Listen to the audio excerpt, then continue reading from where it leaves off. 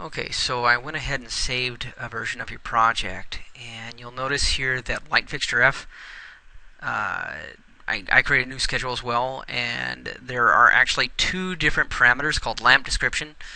And if I bring them both into this schedule, you see the value for one and not for the other. And that's kind of typical for a lot of the parameters. So that is the problem why your parameter values aren't showing up for F, because technically they're different parameters. If I go to the schedule view in this particular schedule, actually I am in the schedule view. Just need to be in the properties here for the schedule. There we go. And you'll see two different lamp descriptions. You'll see two different lamp MTGs, MTG surfs, etc. And they look like the same parameter. They're not.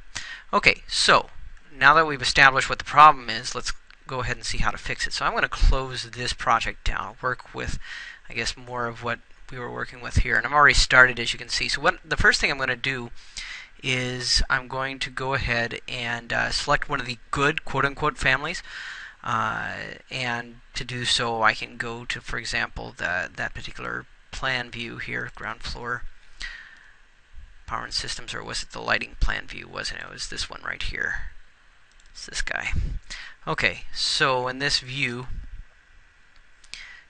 I can go ahead and open up a family that is working correctly, edit that family.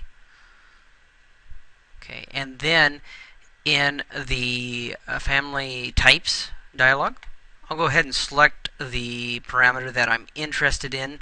So let's see here. Let's do lamp MTG surf, for example. I'll go ahead and select that particular parameter. Okay, I'll click on modify, and then I'll go ahead and export that parameter, and it tells you where it's going to put it under your shared parameters file under the group exported parameters. So I'll click OK here, and cancel out of here. Then I'll go to the quote-unquote bad family, which is that LED slot fixture, whatever it is, type F, right?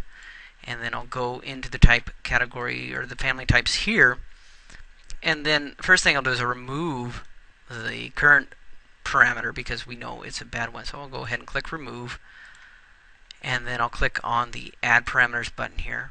Make sure it's a shared parameter. Click on select, and then browse out to exported parameters. Click lamp MTG surf. Click OK, and bring that in same place, of course. Categorize it under other, and then we're just going to go ahead and call it. I can't remember if this is text or what, so I'll just say 1 2 3 4 5. So that'll kind of stand out. Hit apply, hit OK. And then once I'm done, I'll go ahead and load this family into the project. We'll overwrite the existing version and its parameter values. And then let's switch back to our schedule view. And if we scroll over there, it is meeting surf 1 2 3 4 5. So we don't have to necessarily swap out the parameters or the fields here in the schedule. We just need to correct our family. Hopefully that's pretty straightforward.